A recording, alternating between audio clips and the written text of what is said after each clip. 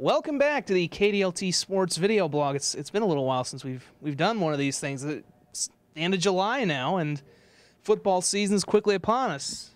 It is. In fact, I spent earlier tonight when you were up shooting at the State A Legion baseball tournament, going through who's playing who in the first week of high school football to get ready for Football Friday. 4 weeks to go, if I'm not mistaken, until our first Football Friday. In case you haven't noticed, he's Mark Ovenden of Calling All Sports, also the KDLT Sports Director. I'm Zach Borg, the weekend anchor. And as we say, football season right around the corner. And for us, it really kind of gets started at Vikings training camp, which just started about a week ago on Sunday. Minnesota reporting to camp. I was there along with Max Jensen on Monday. We've had a lot of coverage. We have a lot more coming up, too, because they have their first exhibition game coming up, believe it or not, a week from Sunday in the Hall of Fame game. That you can see right here on KDLT. Good plug. Yeah. Good plug. I can't forget that one, or I might get fined. Or suspended. Nah, you won't get suspended, because then I got to work. Yeah, exactly. Well, there's a lot of high expectations for this team. It's kind of funny because I looked at it and I'm like, they're one of the youngest teams, if not the youngest team in the NFL. I think the average age is like 25 to 26. They do have a couple of veterans, but you think to yourself, man, they're one of the youngest teams, so they might not have a lot of experience, and yet most of this team played together a year ago. Yeah, I don't know that you can look at average age and say, well, they're too young. They improved a lot last year. I think there was reason for optimism. And when you consider the fact that they did what they did last year without Adrian Peterson, like why he was suspended or like him or not, he's on the Vikings. So with a year off and right, a year fresh, he should be. Should be. I mean, he's 30, so that's not a good number for an NFL running back, but he's a little different than most of them. Look what he did coming off his surgery that most people would be a year and a half or so recovering from, and he ran for 2,000 yards after, what, 7 or 8 months after his surgery. The MVP? Yeah, and I think he's going to be fired up for this year. It's going to make Teddy Bridgewater that much better to have Adrian Peterson. He's got another deep threat now in Mike Wallace. He was really good in Pittsburgh. I didn't think he was all that hot for Miami last year, but if he reverts back to his form that he was with the Steelers, he's going to be a huge addition to the team. Charles Johnson had a really good year last year. Kyle Rudolph, if they can keep him healthy, one of the top tight ends in football, I think. So offensively, which has been probably the biggest question mark, I'm not saying they're going to put up huge numbers, but I think they're going to be a really good team on offense, and just having Adrian back is going to make Teddy better, because then the pressure of the team succeeding is not all on his shoulders. It's been a long time since I can remember the Vikings really being set at quarterback. I know obviously they tried Ponder, but that didn't really last long, and Teddy had a good first year, and like you said, a lot more weapons back. And one of the unknown pieces that I'm kind of curious to see is what's Cordero Patterson going to do, because his first year he was sensational. He looked really good last year when they had Adrian Peterson against the Rams. Yeah. And then he just completely fell off the table. And he's a first-round pick. You get something out of him, that could really take him to another level. I mean, we at least know he's a good kick returner, so they give him a special team edge, too. But true. I think the hopes for him last year were off the charts. I think people thought he was going to have a monster year, because he's kind of a monster player when he's going good. But I think he had a little hard time. Zimmer's the kind of guy that if you're not, he's a Belichick. If you're not running the routes right, you're not going to play. If you're not doing things the way you're supposed to do, I don't care how talented you are, you're not going to play. This is Mike Zimmer speaking, not me. And I admire that. I respect Mike Zimmer. I think the players all respect him, and I think that we'll see. I mean, Patterson certainly, if he didn't learn his lesson from last year, he never will.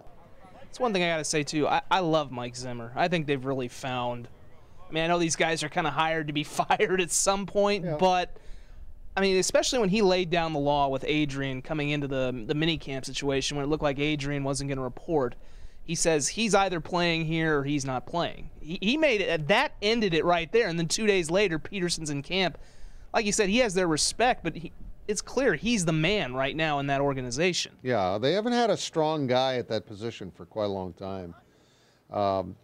you might argue that Childress was strong in personality, but I don't think he had the players' respect either. I don't think he did, and I certainly think Mike Zimmer does. And ultimately the proof of it is how well they do. I thought they did pretty well with the team they had last year. I didn't think 7-9, yeah. I just didn't think that they had the kind of team that. Especially once the Adrian thing. Right. Well, that's what I'm saying. That I was mean, the key thing to me. he missed most of the season, and Matt Castle was the quarterback when Adrian got hurt. So actually, you know, it would have been interesting to see how good he and Teddy Bridgewater might have meshed. But we'll find out this year. Yeah, would we have even seen Teddy if Castle doesn't get hurt, if Peterson doesn't get hurt? Maybe, who knows? On defense, we talked about him on Tuesday night. Chad Greenway is now the old man on this team, literally and figuratively. It's a very young defense. They got a lot of first-round picks on that side of the ball, and Chad's kind of obviously near the end of his career. I think he's playing some more situational. He's not going to necessarily be every down back, but what a career he's really had for them. I mean, it's gotten to the point now where I think you see that number 52, and it's hard to imagine him ever not playing for the Vikings at any point. Well, he's a Viking for life. I don't think there's much question about that. I'd be shocked to see him go somewhere else, especially with the fact that he's from Mount Vernon. I mean, it's like his home team. But he's just really been a steadying influence on the team.